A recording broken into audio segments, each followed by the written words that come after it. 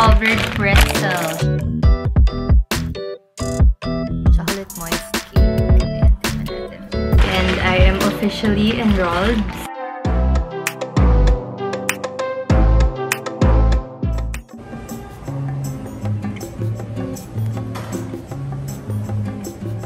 Welcome back to my channel. So today we are here at Seda Hotel. We were supposed to go to Verdes lang. So sabi namin, sige try na natin yung food sa Seda. So nandito kami sa Misto, yung lobby nila. Nag-order lang kami merienda kasi kumain na rin kami before we left. Look at this.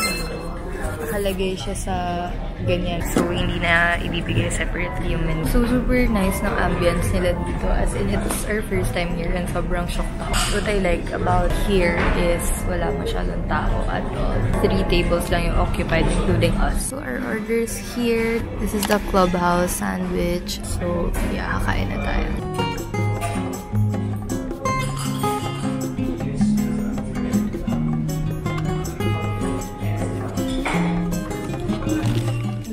Is dessert. We have the chocolate moist cake. Ayan, tikman natin. And they also ordered chocolate macaron.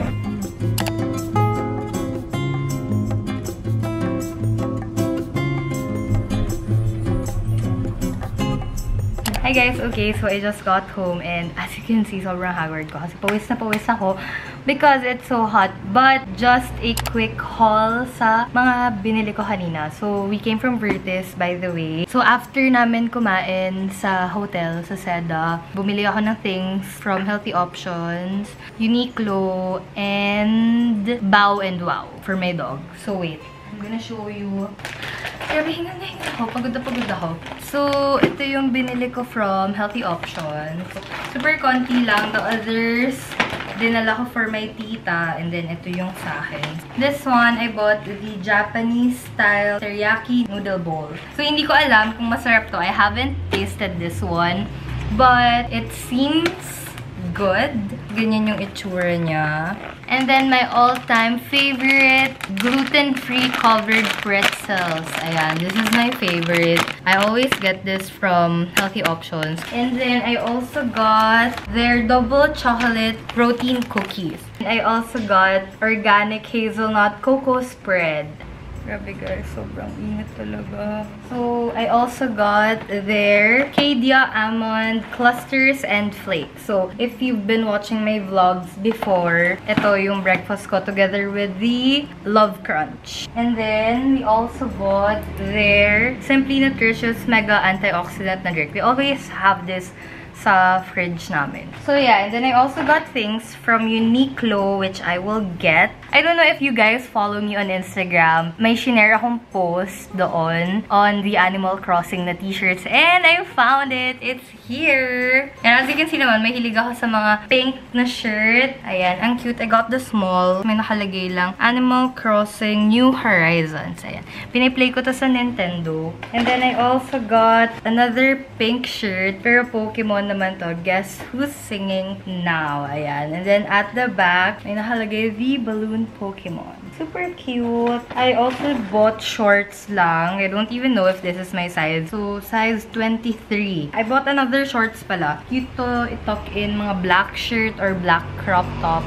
Ganyan. And then, I bought pants. This is blush pink. Parang trousers siya na super duper soft, which I love kasi it's very, very, very hot. Last na. So, I came from Bow and Wow. So, I bought treats for my dog. So, this is the original biscuits, grain-free, sweet potato, and venison formula. And then, I also have, ayan, binila lang namin sila ng food, yung Caniday. Okay, anyways, that's it. I'm gonna fix the things that I bought lang. Okay, so anyways, I'm gonna go upstairs na. Iiwan ko na muna to dito sa baba. I can't wait to rest kasi super pagod talaga. So, yeah, that is it for this quick haul. Sabi ka, sino niyo makukan daw? Oh, ay, hindi ko pa ba talaga niyo makukan? Yoko? Gano'n na natin, like, other vaccines pa yung magkaranas. Like, fever, bigyan sa kamay. Pero before yearly ako, never naman ako nagkalagnat, ganun. Ano lang, pain on injury. Pero yung acid.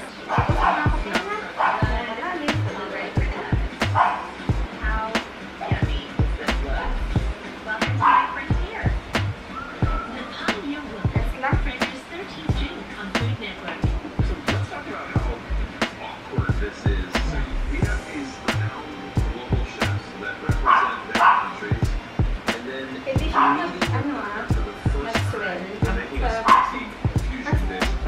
I am here with Ate. So, siya yung nag-vaccine sa akin. Nakikita niyo siya dun sa previous vlog ko. I am done. Ayan.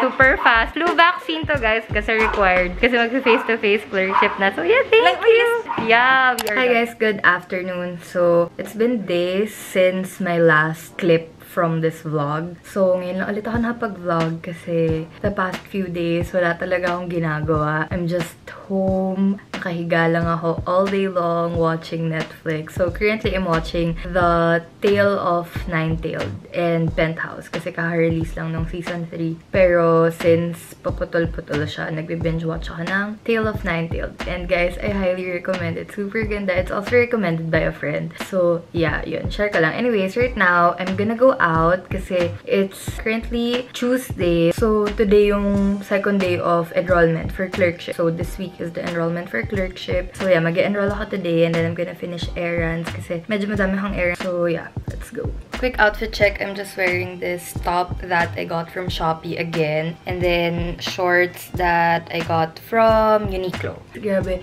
I've lost track of time kasi hindi ko na talaga alam anong araw ngayon kasi I've been watching the whole day, every day, and no regrets kasi we all deserve it. So, anyways, yeah, we are gonna go na. Madami-dami tayong gagawin today. So, yeah, let's go.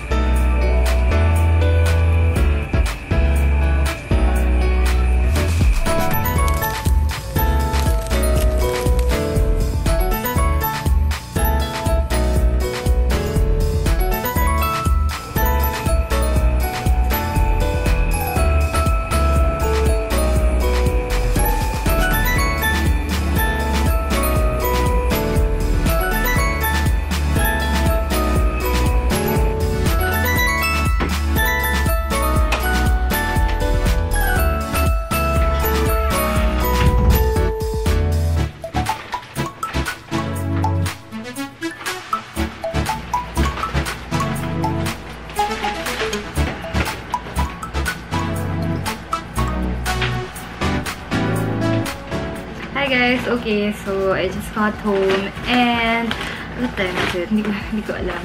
Ang oras na din kasi yung phone ko sa UV box. So anyways, galing akong Korean grocery and nasira yung paper bag. But anyways, mini haul ko na lang to ngayon. So, ilabas ko na sa paper bag.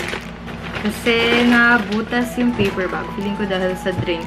So, I'm finally enrolled, by the way. And I am officially enrolled sa clinical clerkship. There's no turning back. Quick haul lang. So, I bought this. Guys, I have no idea kung anong pangalan ng mga binili ko. But, binili ko na lang siya assuming that it looks appetizing. So, ito yung first. This is cheese tteokbokki. Hindi ko talaga siya alam paano i-pronounce. Pero I bought this one. This is 133. Ayan. I also bought itong noodles na to na hindi ko din alam anong tawag. So, ito yung itsura niya. And this is for 76 pesos. And then, I also bought yung chocolate drink, yung super duper favorite ko when I went to Korea years ago until now. Pag nakikita ko to sa grocery, lagi ko siyang binibili kasi super favorite. And then, may binili akong drink na hindi ko din alam kung ano to, but nandito kasi yung logo ng White Rabbit. So, I'm assuming it is a coffee drink na White Rabbit yung flavor. May picture ng coffee bean eh. I don't know, I'm not sure. And lastly, I bought, I think, rice crackers yung tawag dito. Shrimp flavor siya. Nag-crave ako kasi lagi siyang kinakain nung dun sa series na Law School. Lagi siyang kinakain ng isang character doon. Tapos nainggit ako and I bought one for myself. So, I'll let you guys know kung masarap siya. And yeah, I might end the vlog here na. By the way, may orientation ako tomorrow morning, 8 to 10. And then may post-test kami. But yeah, I'm gonna end the vlog here already. So, I do hope that you enjoyed this vlog. I do hope that you enjoyed watching this video. If you do like this video, please don't forget to give this video a thumbs up. And please don't forget to subscribe to my channel to be part of the #Squad. And I will see you on the next one. Bye!